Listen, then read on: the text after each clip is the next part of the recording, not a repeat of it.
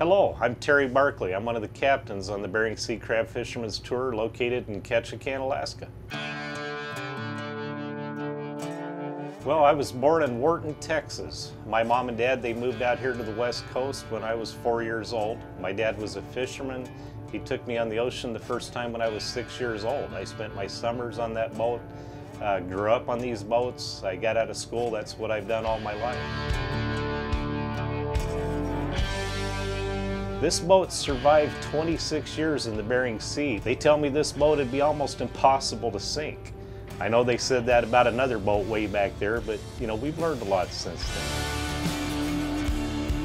One of the things, if you're going to work on this boat, you have to have worked in the Bering Sea.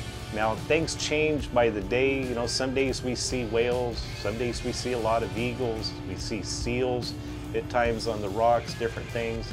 But not only are we going to show you what's above the water, you know, the wildlife of Alaska, but we're going to show you what's below the water. There's probably over 1,000 times more things that live down in that ocean than live up above. That crazy?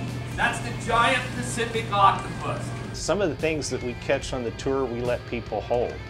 There's some of the things that we catch we're not able to let them hold because of the nature of that. You know, we don't want our guests getting harmed in any way. By far, the best tours we've been on. We've been on 10 cruises, and this is by far the best excursion we've done. I thought it was all fascinating. There was something different every few minutes. You got to see the crab pots, you got to touch the crabs and the shrimp, you got to hear the stories of the people. And every minute was just wonderful.